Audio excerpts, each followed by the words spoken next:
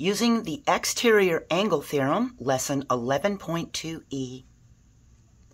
The Exterior Angle Theorem states that the measure of an exterior angle is equal to the sum of its remote interior angles. The measure of angle 1 plus the measure of angle 2 is equal to the measure of angle 4. So remember what we learned before in the previous videos? A remote interior angle is an interior angle of a polygon. So it's inside this triangle and it's not adjacent to the exterior angle. That means it's not next to it. So this 3 angle is not a remote interior angle because it's next to this exterior angle. Angle 1 and angle 2 are remote interior angles. Let's start by looking at this diagram. We have a triangle. We can see there's an extension here. We know this is a right triangle because we see the box here. And we know that this is 90 degrees. It's also given. The measure of angle A is 6x minus 1 degree, and the measure of angle B is 7x degrees. Well, we can use the exterior angle theorem to find the measures of interior angles of a triangle.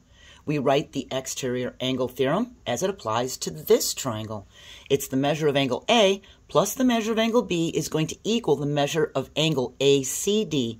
So remember, the middle letter is the vertex. We have angle ACD. So that's the 90 degrees. We substitute the given angle measures. We have 6x minus 1 degrees plus 7x degrees is equal to 90 degrees. We remove the parentheses and add the like terms. So now, if you notice when I remove the parentheses, even this term 6x got a degree sign. We have 6x degrees minus 1 degree plus 7x degrees is equal to 90 degrees. Well, 6x and 7x are like terms. We get 13x degrees minus 1 degree. And that's equal to 90 degrees. Since this is a minus 1 degree, we can add 1 degree to both sides of the equal sign. That's going to create a 0 pair and eliminate this. And we're going to have 91 degrees on this side. Now we have 13x degrees is equal to 91 degrees. We divide both sides by this coefficient 13. 13 over 13, same numerator and denominator, so that's 1x degrees, and we have 91 degrees divided by 13. That gives us 7. We know x is equal to 7, but we're not done because this is 6x minus 1 degree and 7x degree. We know x is equal to 7. Now we use the value of x to find the measure of angle A and the measure of angle B. Well, the measure of angle A is 6x minus 1 degrees. If x is equal to 7, we substitute it in and get 6 times 7 minus 1. That's 42 degrees minus 1 degree. That's 41 degrees. And for the measure of angle B, we substitute 7 for x and get 49 degrees. We can check it. 41 degrees plus 49 degrees is equal to 90 degrees. That's true. The measure of angle A and B plus B is equal to the measure of angle ACD. The answers must satisfy the given expressions and their sum must equal the exterior measure. Let's take a look at this diagram.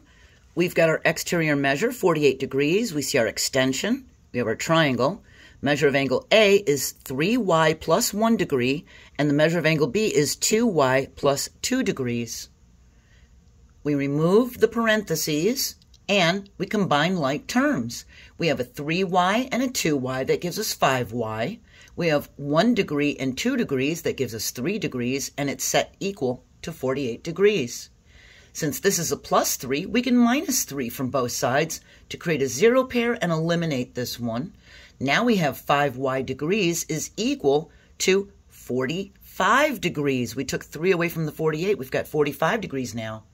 We divide both sides by the coefficient 5, same numerator and denominator, so we have 1y, and 45 divided by 5 is 9. We know y is equal to 9. Now we can solve for these angle measures.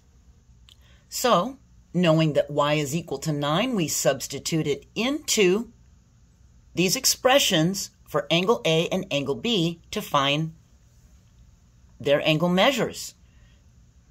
Since y is equal to 9, we substitute it in and have 3 times 9 plus 1, which is 27 plus 1, which is 28 degrees. That's the measure of angle A.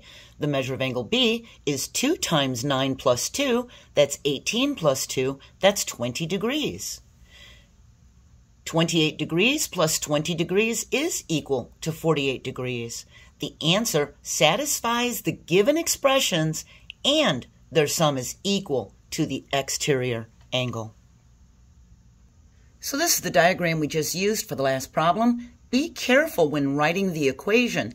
The measure of angle A plus the measure of angle B will be equal to the exterior angle measure, not 180 degrees or anything like that. It's equal to this outside, this exterior angle measure.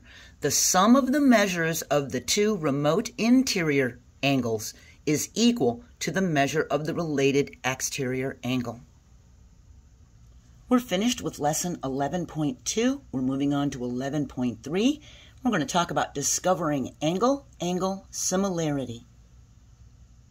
Have a wonderful day and join me for the next lesson. Bye.